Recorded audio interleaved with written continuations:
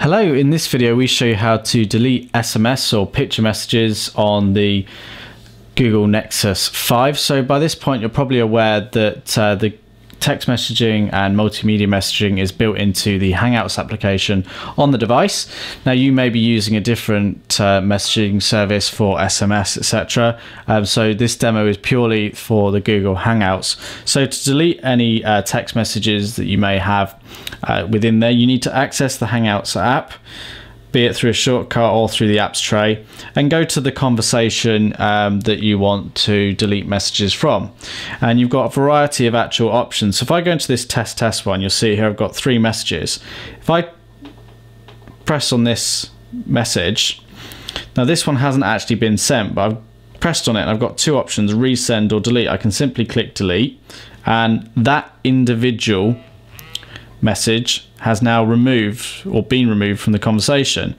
Or on this picture message, I can press and hold and I can click delete, and it asks me am I sure, and if I click delete it'll take away that whole picture message, not the whole conversation, just that particular picture message. But I'm going to cancel that.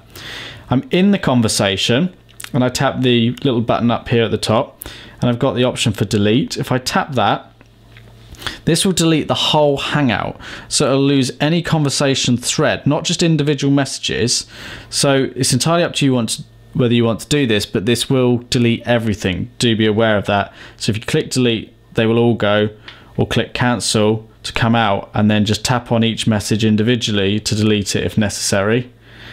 If you come back out, you've also got your conversation overview here, and if you press on the menu button, you can go into settings and you can go to SMS, and one of the options is delete old messages.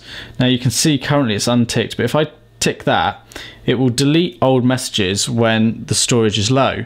Now the problem is here, it doesn't actually sort of tell you when it will delete those messages. There's no control over that. So if you wanted to save a message, it's a bit hard to do that. It's only really when the memory on the phone is going to be really low, so you will have probably sent a lot of notifications and messages in that time, but that is an option for you.